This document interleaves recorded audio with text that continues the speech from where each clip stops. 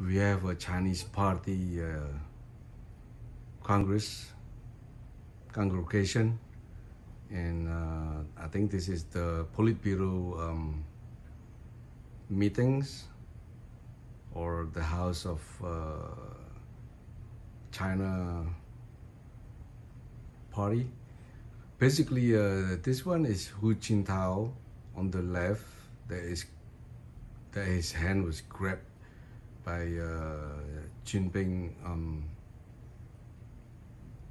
security apparatus. So basically, Jintao was evicted from the Congress of Chinese Communist Party. So before this occasion, Jintao was giving an advice to Jinping about being careful in diplomacy with the Western. So Jintao basically is a moderate guy. He's pro absolute capitalism and communism. So halfway. So he wants to have 2 feet, one on the capitalism, one other feet on communism. So he told Jinping about it, and he keep on bugging Jinping like, hey, you did a wrong strategy in dealing with the Western. So basically Jinping rejected this idea that he's supposed to be friend with the Western, and he wants to be want to be proud as a Chinese.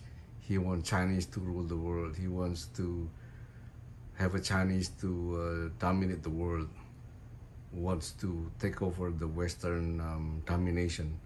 So Jintao told Jinping to calm down and have a life like most Asian life, which are more balanced, you know.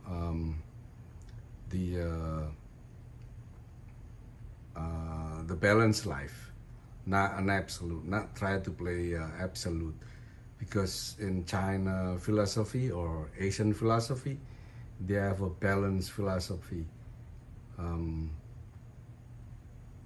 yin and yang, you know, yin and yang, that's Jintao, but Jinping is not yin and yang.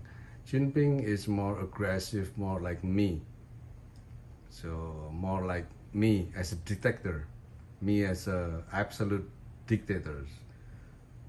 So he doesn't want to have a window for any talk like that.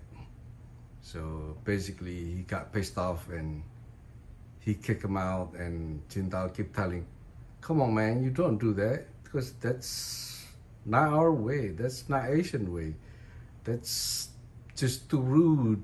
Asian, we don't do any rudeness. But Jinping doesn't care because he's an absolute dictator. That's why he got kicked out. And Jintao is the ex president of the China in that moment. So he relinquished his power to Jinping, but instead of thank you, Jinping mad at him. Okay, that's the update from China.